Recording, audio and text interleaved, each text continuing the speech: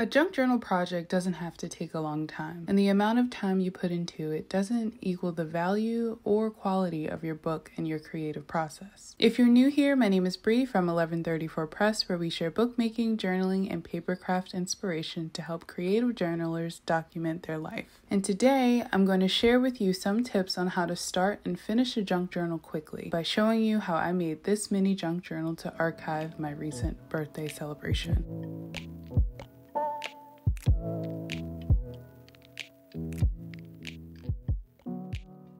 Tip 1. Choosing the right size and binding style. It's a no-brainer that if you make a book with 50 pages, it's going to take you longer to fill your pages and tell your story. If you've watched my Traveler's Notebook mini-series, then you know I've become a fan of working with thinner books. Making passport-sized journals are quick and easy to make, and once you're finished with them, there's an endless possibility of how to incorporate them into a larger junk journal later down the line. Also, choosing a simple binding style like the pamphlet stitch or using staples are a great time saver.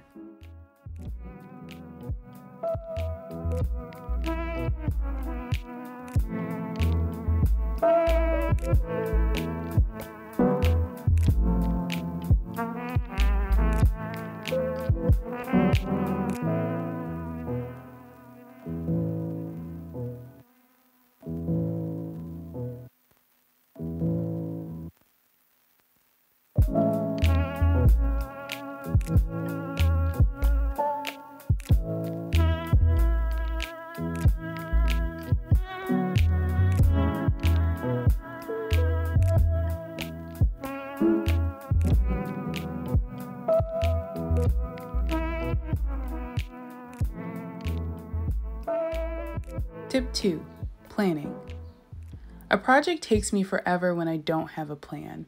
That doesn't mean that I sit down and sketch out every single page, but I do start with a singular idea that keeps me on track. For instance, I was inspired by all the birthday cards that I received in the mail and wanted to create a journal that represented envelopes. Knowing that vintage postage is my main inspiration, then I can plan how to make the vision come to life.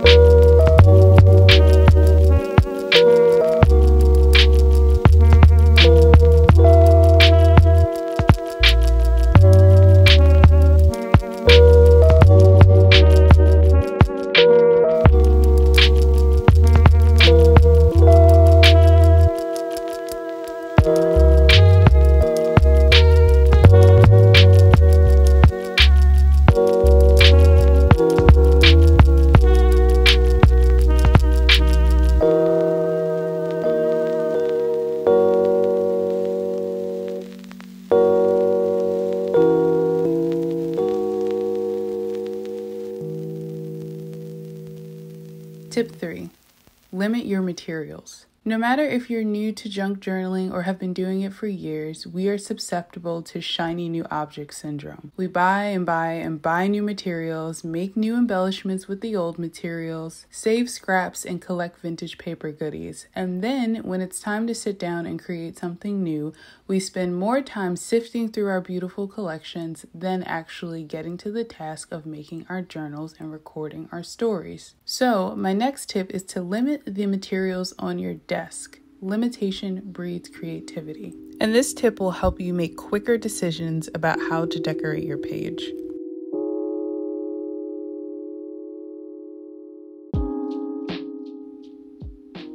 I hope you found these tips helpful. Let me know in the comments what part of making and decorating a junk journal takes up a lot of your time. Don't forget to like and subscribe for more bookmaking, journaling, and papercraft inspiration. Thanks for watching.